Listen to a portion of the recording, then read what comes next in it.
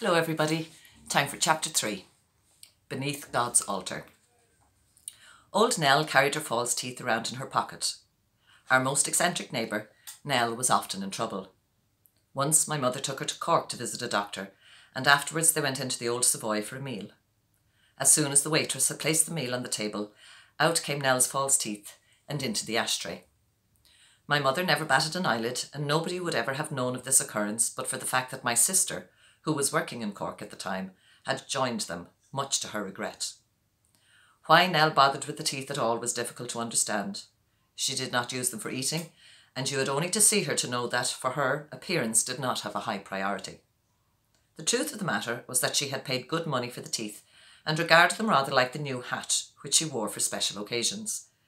The fact that she ever acquired them in the first place was entirely due to the considerable persuasive powers of the dentist, because making Nell part with her money was like prizing a stubborn barnacle from a rock.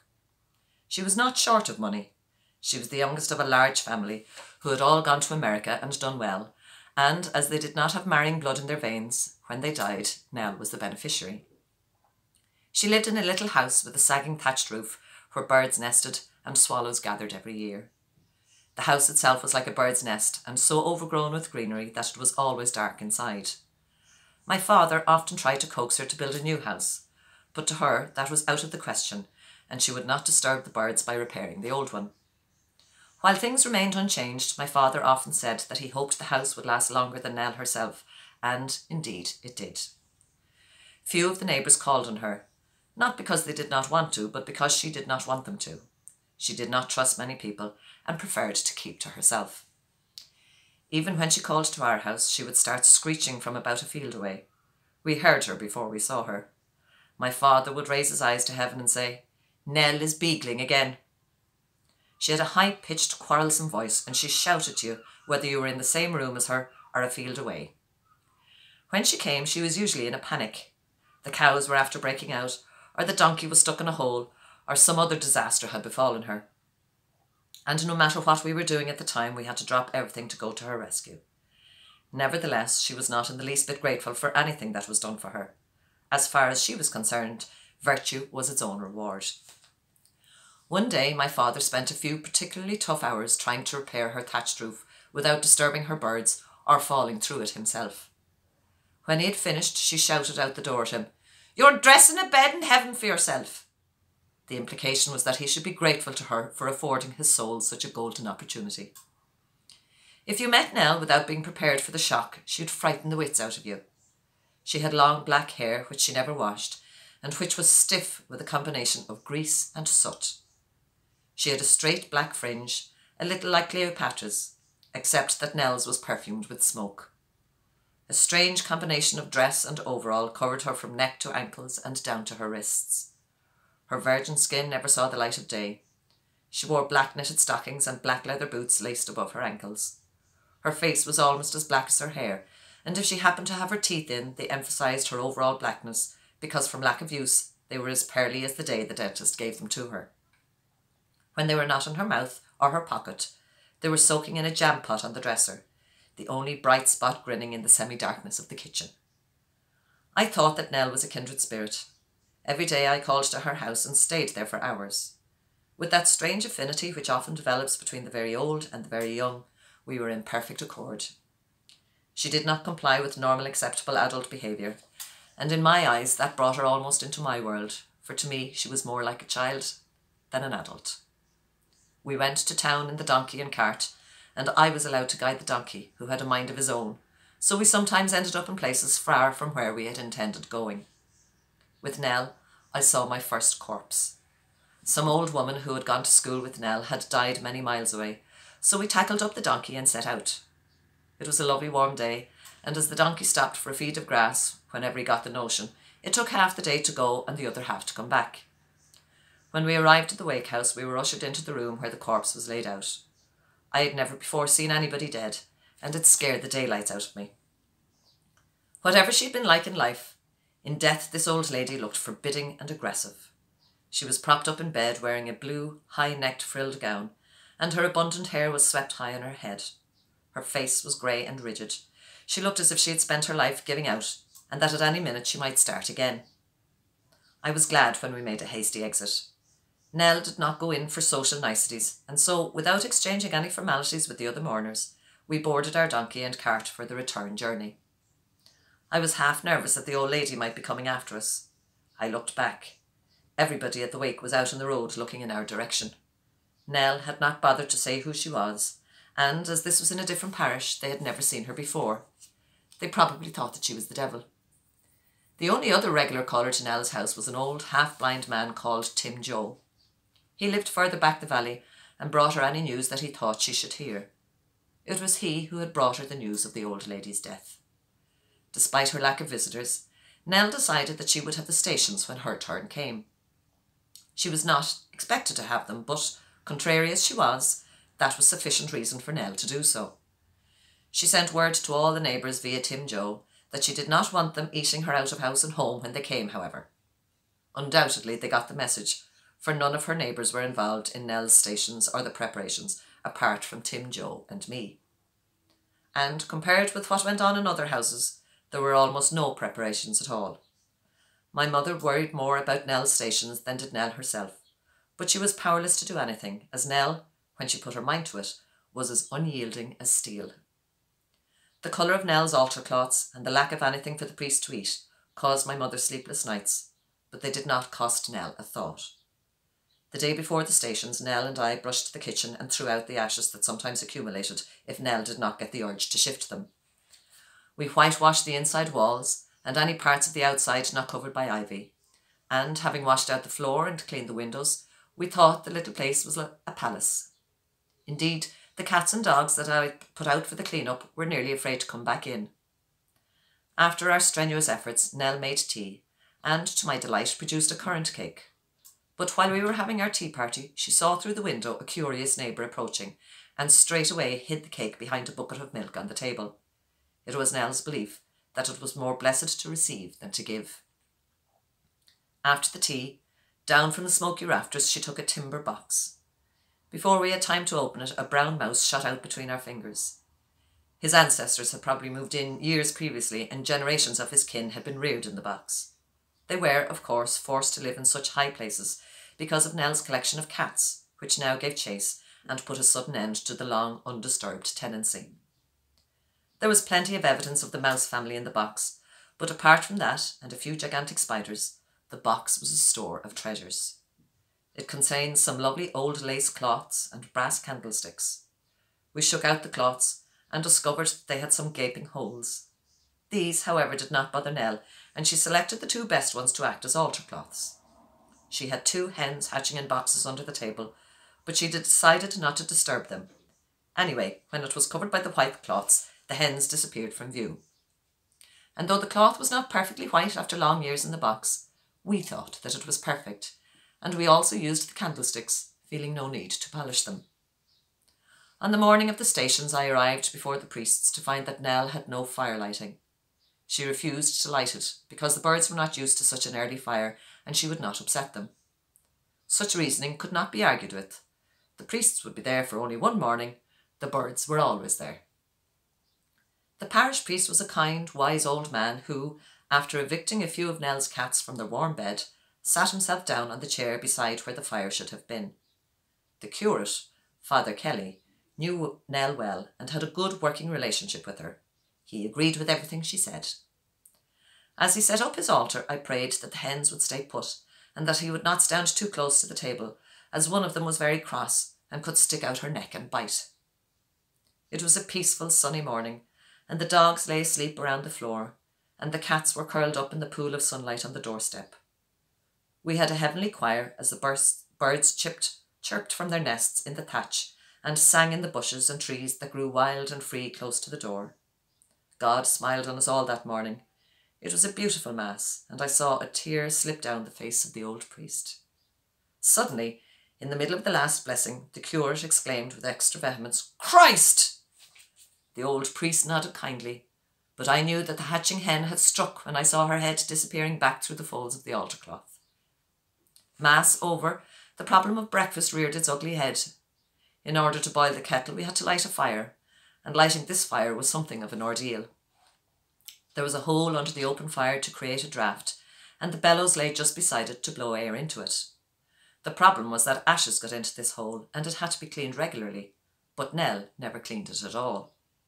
Father Kelly decided to tackle the problem. He lit bits of newspaper and pushed them in under Nell's black turf. They flickered feebly, and in order to encourage them, he went down on his hands and knees to blow at them. Unfortunately, Tim Joe chose that precise moment to turn the bellows, sending a shower of ashes over the head of the kneeling curate. Nell, who was chatting with the parish priest, or rather shouting at him, then solved the whole problem in 2 seconds by pouring a jam pot of paraffin oil on the fire and set it roaring up the chimney. In no time the kettle was singing, and Nell made tea as strong as porter. We boiled eggs in a black tin saucepan over the open fire, which was now glowing red and ideal for toasting bread. At last, the 5 of us sat down and had a companionable breakfast, during which the hatching hens decided that it was time to stretch their legs and trotted out the door, leaving evidence of their passage on the floor behind them. When Father Kelly saw them, a look of understanding came over his face and he smiled in amusement. Perhaps he had not realised until then that forces other than divine were under Nell's altar. When breakfast was over and we were relaxing in the sunny kitchen, Nell retired to her usual chair by the fire and after a few minutes sent out a loud snore. The priests took the hint. Their time was up. Nell was not accustomed to visitors, and she had had enough for one day. I went to the gate with the 2 priests. The parish priest put his hand on my head and said, "Little girl, God is found in strange places. Try not to forget this morning." I never did. Chapter 4. Animal Nanny. In the farmyard, the gift of new life came with the spring. After Christmas, when we had celebrated the birth of the child Jesus, the baby calves were the first to arrive in the animal kingdom.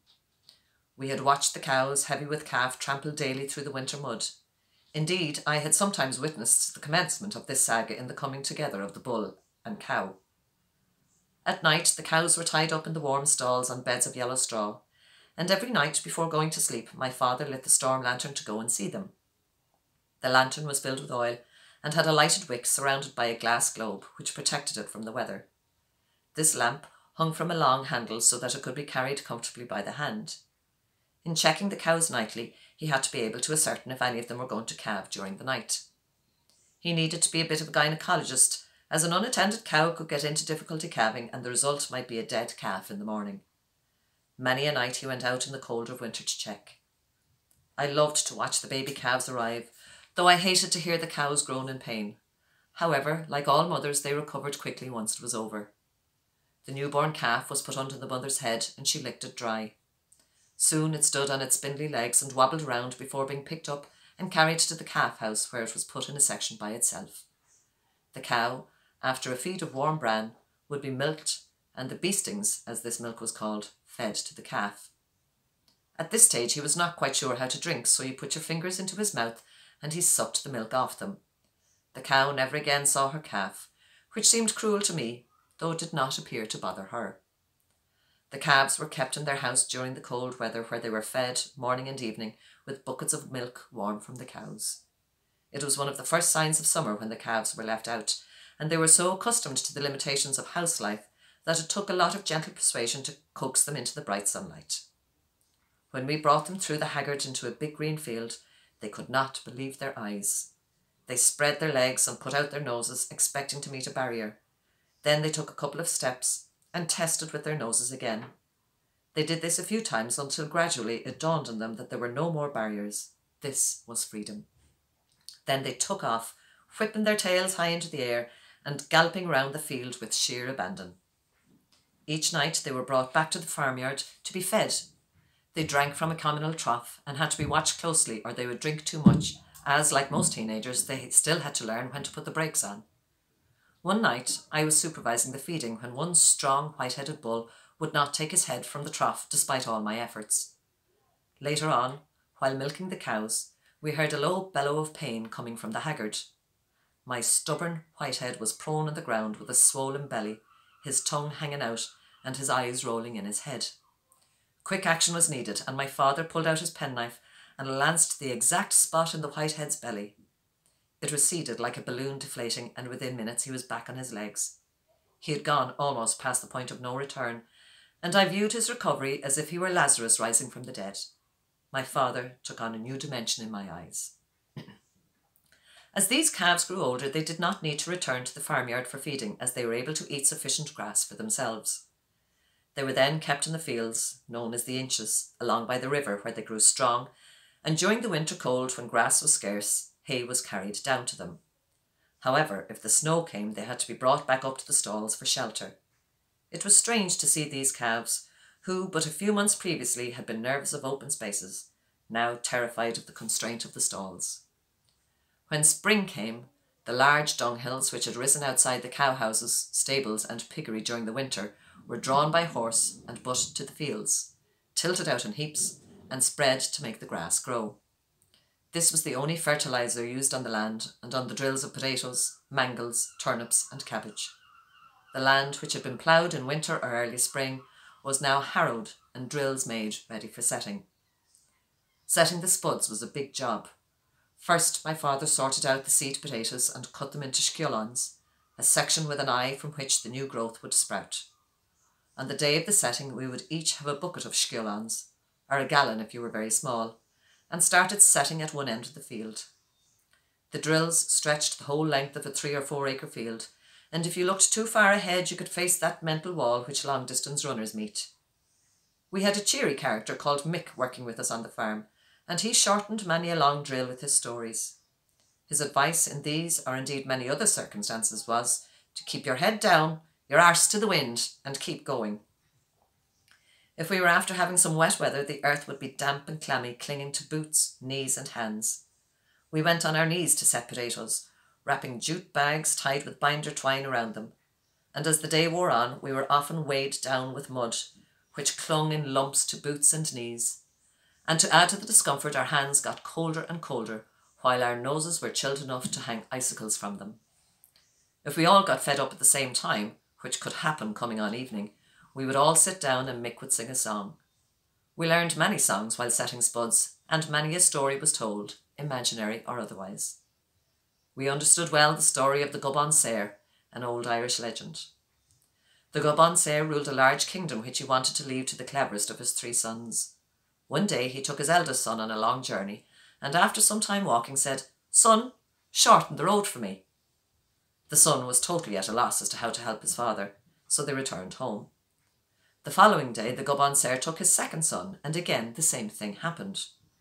On the 3rd day he took his youngest son, and after they had travelled some distance he said once more, "Son, shorten the road for me."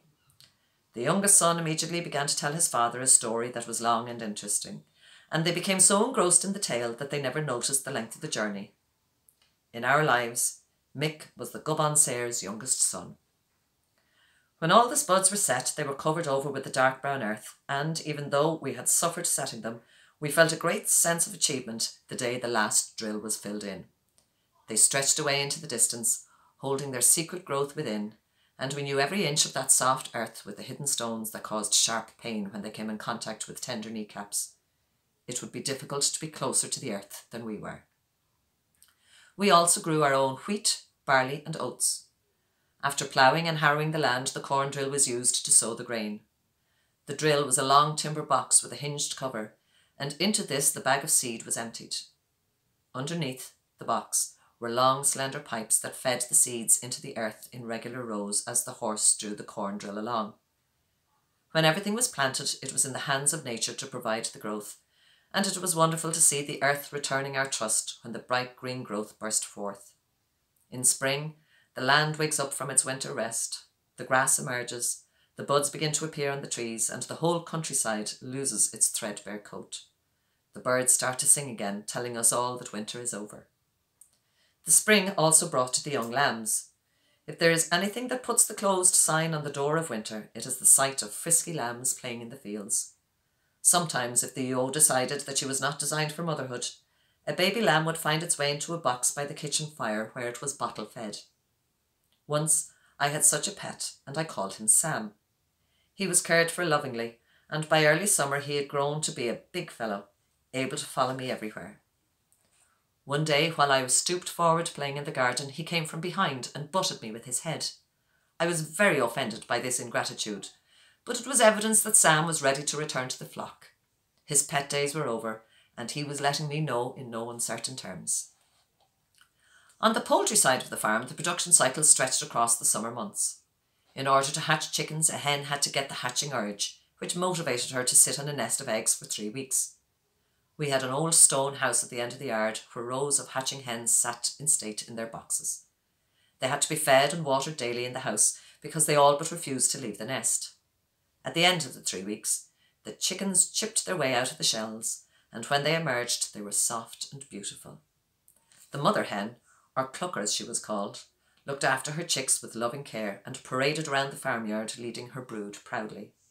Sometimes, too, a hen might lay her eggs in a remote corner of the haggard and hatch them unknown to anybody. Then, one day, she would march her chicks into the yard as if to say, "Look at me, aren't I clever?" The turkeys, ducks and geese also hatched their eggs, but took a week longer than the hens to do so. The goose liked to make her own nest and line it inside with soft down.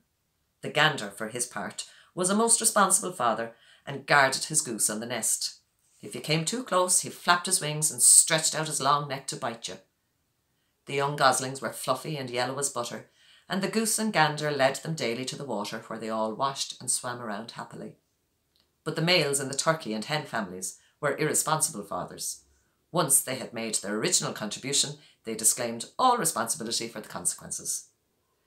Great care had to be taken of the baby turkeys as they were a bit stupid, and unlike the chickens and goslings, had a tendency to get lost. The goose was a very good mother, and she had a strong family unit working for her. The ordinary hen was the head of a one-parent family, but her mothering instinct was fantastic. The turkey, on the other hand, had neither factor going for her. She was on her own, and she was not unduly concerned about the well-being of her young. She needed a strong social welfare system to back her up, and, of course, we provided that. Minding the turkeys was one of the chores of my young days. When they were set loose in a grassy field, which was supposed to be good for them, I was the social welfare officer who saw that none of them fell by the wayside. They had endless ways of going wrong. If they fell on their backs, they could not right themselves. They could ramble off through the long grass and, with no sense of direction, get totally lost, and their mother would never bother to answer their plaintive peep-peep. I liked this job because it was leisurely and did not require a great deal of concentration, so I could take a book along with me. Sitting on the warm grass on a sunny day reading was a pleasant way to while away the time, though occasionally I would forget what I was actually there for and would have to make a mad scramble to collect lost turkeys from all over the field. A common enemy of all the young chicks was the hawk. He would circle around in the sky, observing, and then he would make a sudden dive, swooping down on the chicks and soar off with one grasped in its taloned feet. He was accurate and deadly. The old hens were wise to his ways, and if they saw him circling, they cackled and set up a loud noise to alert us to the danger. We always came running to the rescue and clapped our hands at the hawk, but sometimes it took my father's shotgun to frighten him away. When I was very young, I dreaded the hawk, because I had visions of soaring skywards myself, caught in his fearsome talons. The farmyard was a symphony of colour and sound. The hens were multicoloured because they consisted of many breeds. There were Rhode Island Reds, the black Minorca with a golden beak, the white Leghorn, and the frilly Sussex with her 2 white aprons, giving her the appearance of a head nurse.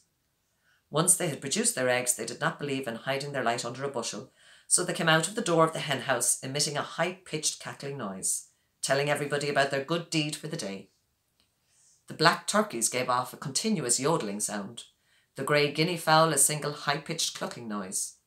We had the brown ducks with their ringed necks, and the soft-bosomed, voluptuous white ducks with their constant quack-quack. The geese seldom stayed around the yard, as they preferred the open fields and waterways, but they came back at night to their own house. If they had stayed out, the fox would have had a Christmas dinner every night. There was seldom a fight between the different families on the farmyard, as each one went its own way. If there was a fight, it would be between the sow and the gander. The sow was not averse to thinking that a soft yellow gosling made a tasty mouthful, but before she could put her bad thoughts into action, the gander, with outstretched flapping wings and with his sharp beak aimed at the sow's delicate snout and eyes, drove her, squealing, in the opposite direction. Most of the new life on the farm arrived in the spring and early summer, and almost all the births fitted into the ordinary farm proceedings. But the pig was not tied to any calendar, and her Bonham's arrival disrupted the normal routine. She was the one mother who required round-the-clock surveillance, because she was quite capable of lying down on her baby Banus and crushing them to death. This sounds as if the mother pig was a monster, but how many mothers could cope with 20 babies at one go? It was enough to stretch even the strongest maternal instincts. The hen was the only other to come near her in number, and she had just about had a dozen. As well as that, the hen hatched while sitting in comfort on her eggs for 3 weeks, while the poor old sow had the ordeal of labour pains and the messy job of physical production, and then finished up with 20 squealing Banus which she was expected to breastfeed. It was a tough job, and it was no wonder if sometimes she felt like sitting on them. When the Banus were due, the sow started to make a bed wherever she happened to be. She was put into a little house by herself with plenty of straw or hay, and proceeded to chop up the straw with her mouth and tease it out with her crew beans. She kept working on the bed until she had everything arranged and her nesting instinct satisfied. Finally, she settled down and got on with the real business of the day.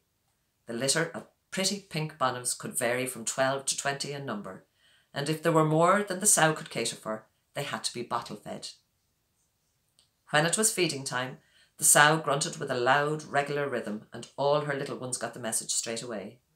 Between feeds, they lay cuddled up together against the mother.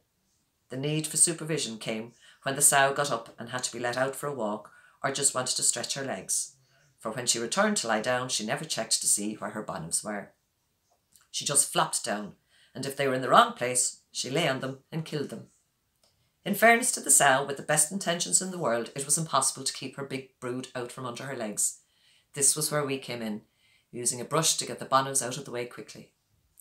The Banus learned fast, and after a few days they could look out for themselves, but while they were very small, somebody had to stay up at night to mind them.